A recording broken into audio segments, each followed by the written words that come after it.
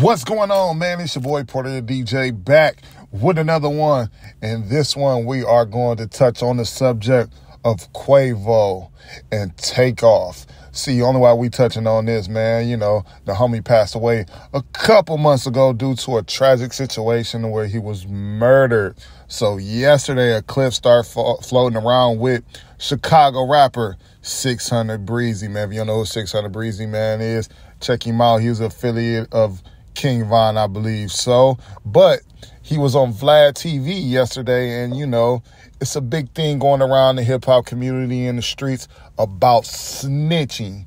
And he was asked a question about would Quavo, Vlad asking, you know, would Quavo be considered a snitch or whatnot if he took the stand in Quavo murder?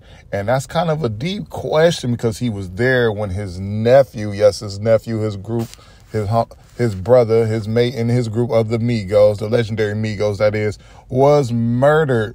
So, you know, I'm going to let y'all check out this clip before I give my take on it. Expect him to do. It'd be different if Quavo was, you know what I'm saying, cooperate. It's different. Like, Quavo may cooperate. I mean, you don't think so? I doubt it. I doubt one bit that Quavo will get on the stand and say anything that'll make people say, oh, Quavo a snitch. Really? And that was his nephew? But still in all, for the sake of his career and all that shit, his nephew gone. His nephew dead and gone. Nothing he can do to bring him back. Okay, so let's just say in this situation. No, okay. I'm not getting on the stand. I'm not testifying. If one of your kids got killed in front of you, you wouldn't get on the stand? Nah, because I want to go kill them motherfuckers myself. It's different. Protecting as well. What do you expect? And that's the clip right there. 600 Breezy basically saying if Quavo get on the stand when the trial comes, he will be considered a snitch, a rat.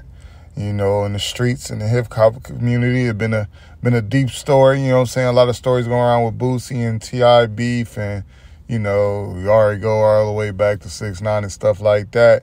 Do y'all think he's thinking too deep into it, or he tripping, you know what I'm saying? Or, you know, he got to stick to the code? What y'all think? If Quavo get on the stand, what y'all think? What y'all think they're going to look at him like, man? Let me know in the comments.